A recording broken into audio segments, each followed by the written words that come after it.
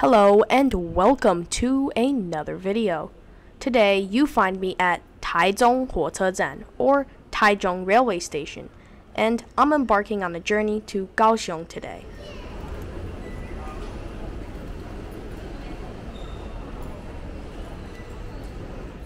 My train today is train 113 or 113, bound for Pingdong. This train is leaving in a couple of minutes, so without further ado, let's head through the fare gates and head to the platforms.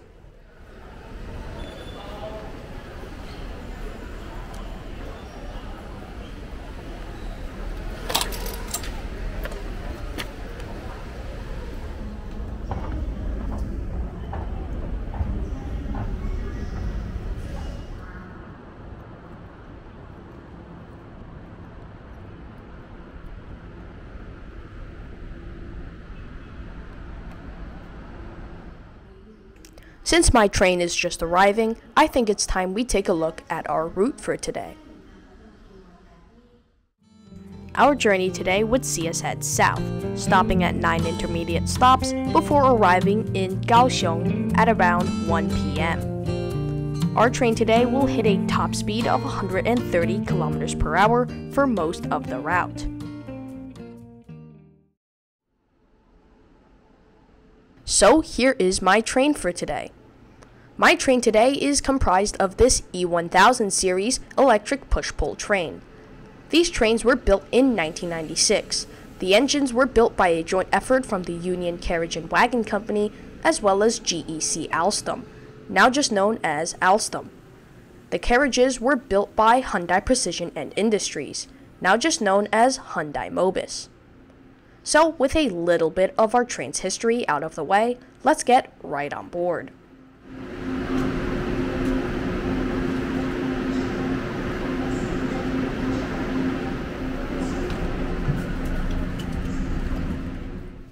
So here we are on board. There is only standard class on this train, and it's laid out in a 2+2 configuration consisting almost exclusively of airline-style seats. Now my seat today is unfortunately an aisle seat. This is because I booked my ticket way too late, about 30 to 40 minutes before actually getting on board.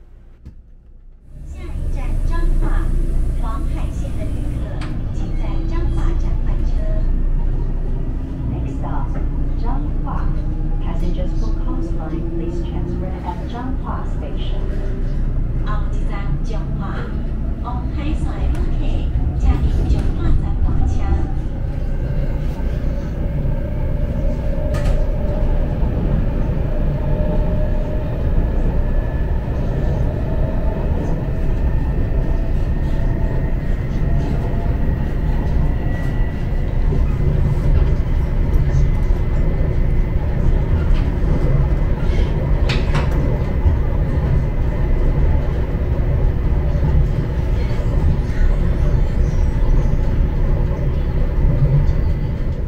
So as we speed through the suburbs of Taichung, I think it's time we take a look around our seat. Now first things first, the legroom is absolutely fantastic, with there even being a leg rest offered in standard class. There is also a seat back pocket. The only problem with this seat so far is that there is no fold down table. Now this can be problematic on longer journeys like this one. Down here by the armrest, you can find the controls for the seat's recline.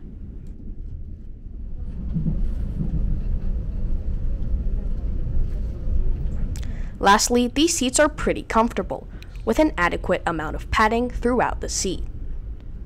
Overall, not a bad seat, although I would love it if the seat did have a fold-down table. It just makes it easier to eat or work on board.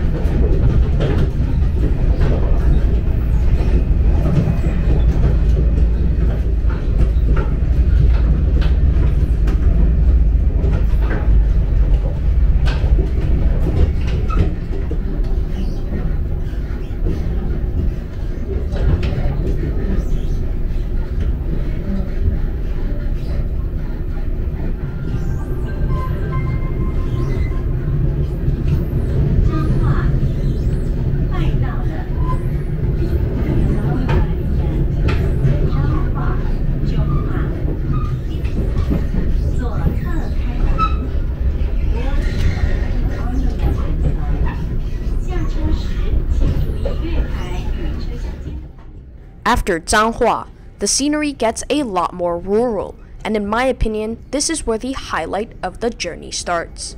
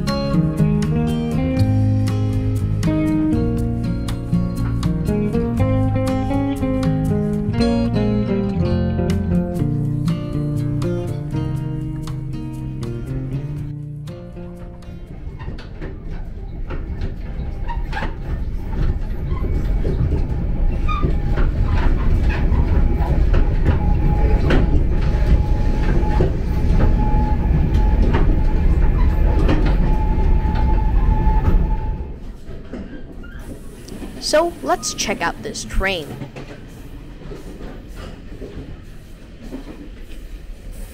Here is a better look at standard class.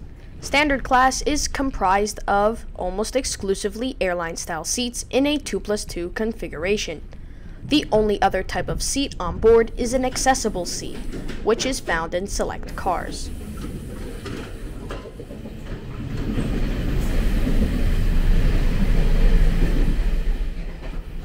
Let's take a quick look at the lavatories located on board.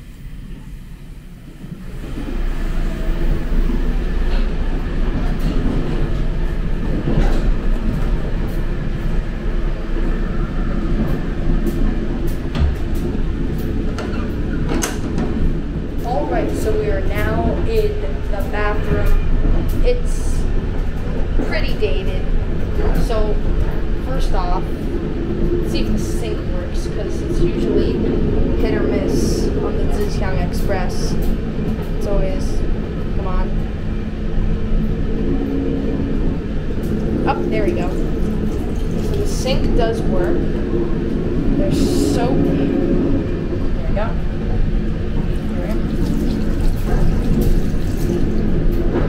As you've seen before, there's a locking mechanism.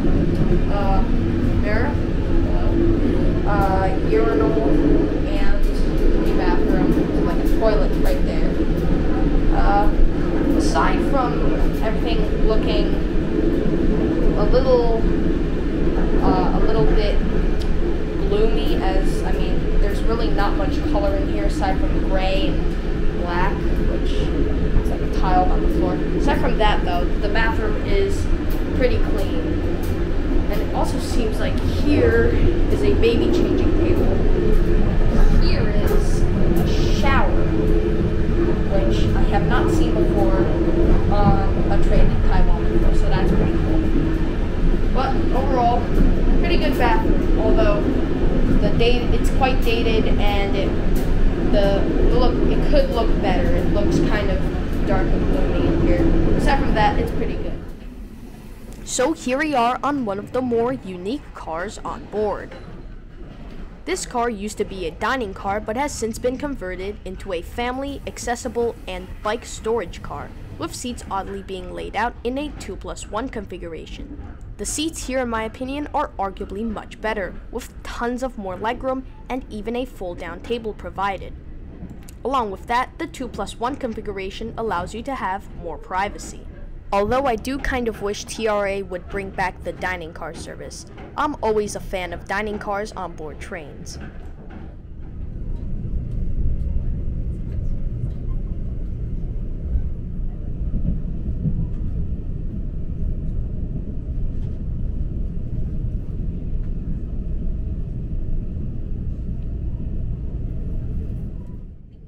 After stopping at Jiayi, I managed to get myself a window seat for the rest of the trip.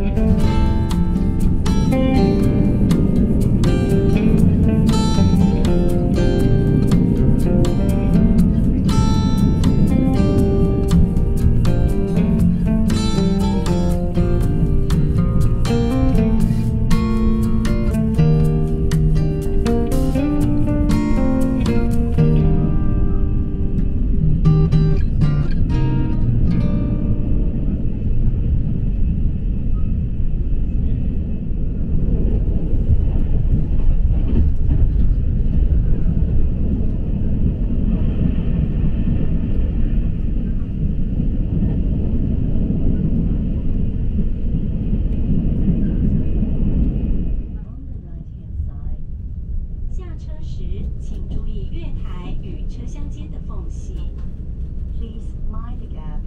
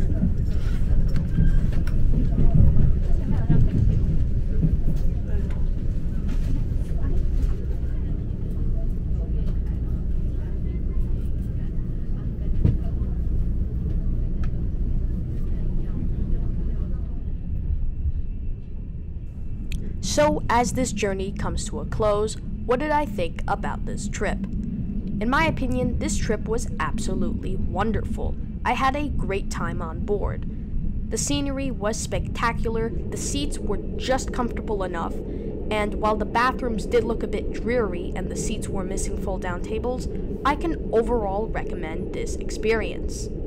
In my opinion, the only thing holding this trip back is the Taiwan high-speed rail. Taiwan high-speed rail can whisk you between Taichung and Kaoshiung in under an hour, while the Tze-chiang or Tze-chiang Limited Express takes about 3.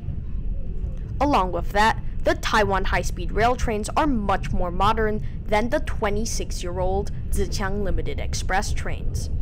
So all in all, how much did I pay for this trip?